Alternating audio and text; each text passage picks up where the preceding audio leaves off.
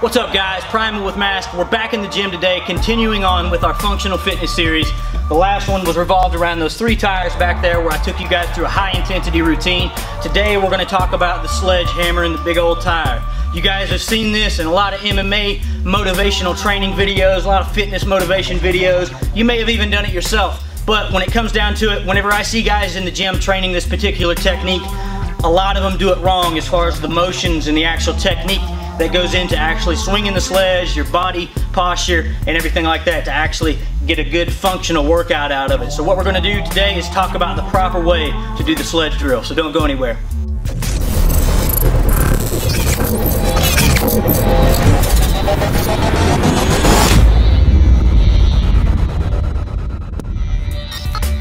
In an effort to stay as functional as possible with our workouts, what we often overlook is the ability to maximize the effectiveness of the workout itself.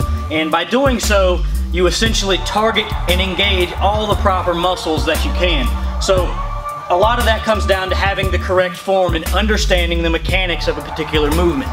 When you understand the mechanics and you understand why and how they are the way they are, you start to understand how to maximize the effectiveness of a routine, whether it's a workout, whether it's shooting fundamentals, whether it's combatives, regardless what it is. When you understand the mechanics, you can start to develop the concepts and really learn how to build upon that situation.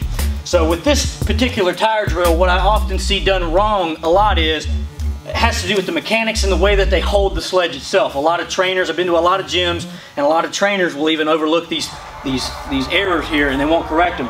A lot of people will tell you, to have a good squared off, isosceles style stance, and basically you're just going to take the sledge and come up and circle it around a little bit, just make a little small circle and come down like that, bend at the knees a little bit maybe, and that's okay. You will get a workout out like that, but like I said, it's about functionality and engaging the muscles that you can. So what we want to do is actually have a staggered stance, just like this, and we're going to go ahead and start swinging this sledge. And what we're going to do is develop centrifugal force. So we're going to start down here, we're going to come up, we're going to stay slightly bent at the knees the whole time, right? We're not going to stay stiff, slightly bent at the knees. We're choked up on the sledge, and we're going to start to develop that centrifugal force, just like that circular motion, okay? From that circular motion up at the top, that's when you start to slide your hand down. You drop that hand back down to the base of the sledge, and you slam down, slightly bending at the knees. So what that looks like is this. Good fluid motion, keeping that good and fluid, not rigid. We want fluid motions. What you can do is also pivot over on that front hip, like that. You can pivot over on the back one if you need to get that power. And we're engaging everything that we can right here. Choking up every time. Don't stay down here and try to muscle it like that. A lot of times I'll see guys that just stay right there on the bottom and they really struggle trying to get that around. You have to use more muscles to try to get that like that and go all the way around with it. So what you want to do is choke up, maximize the effectiveness of the routine. Start at the pinnacle. That's when you start sliding your hand down and slam down.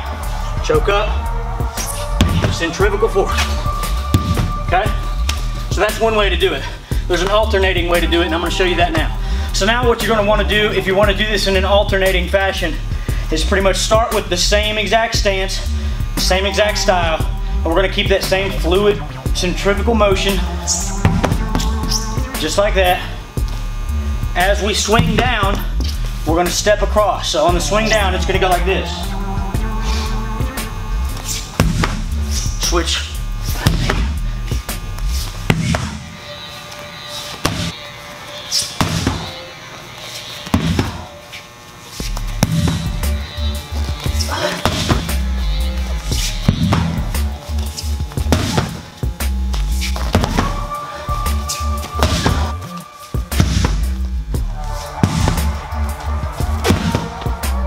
This workout idea kind of stems from the idea of chopping wood. If you've ever chopped wood in your life, you know the general motion is to swing like that, come down, and chop your wood. So that's kind of where this workout originated, and this workout will target a variety of different muscle groups along the way, but primarily it's going to work on your grip strength, your core stability and balance, and it's going to work on your power. So combined with doing it the right way and understanding the mechanics like we've talked about here, you can target all the muscle groups effectively and get a really powerful workout out of this routine. So that makes this a really highly functional workout to start throwing into the mix.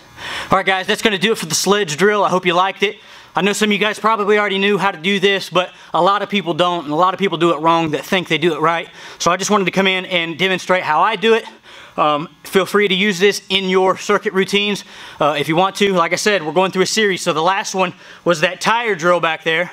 And I'll pop that up at the end of this video so you guys can check that drill out. But ultimately what you want to do is just take a look at these videos throughout our series as we build up a bunch of them. And just, you know, if you want to design your own high intensity interval regimen, you can do that. And then you can just come onto our channel, pick which workouts are going to work best for whatever goal you have, combine them together and start doing circuits out of those. So, and also, like I said, I'm going to show you guys some of my actual full circuits as well. So keep an eye out for that. So anyway guys, I hope you're liking this functional fitness series. Let me know what you think about it in a comment below. If you liked it, please share it. Give me the thumbs up. And as always guys, thanks for watching. I'll catch you guys in the next video. Subscribe if you haven't. See ya.